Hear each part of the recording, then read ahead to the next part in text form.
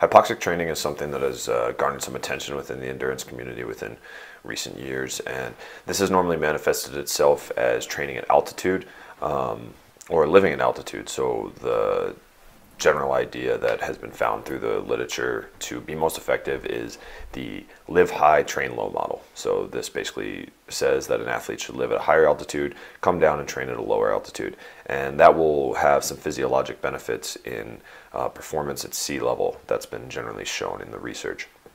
So what if you don't have access to altitude?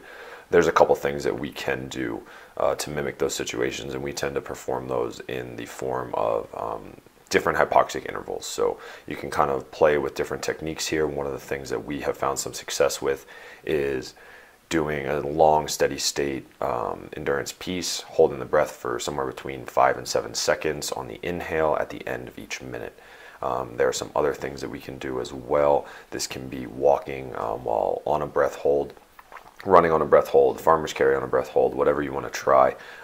You can mix these with doing it on the inhale and doing it on the exhale.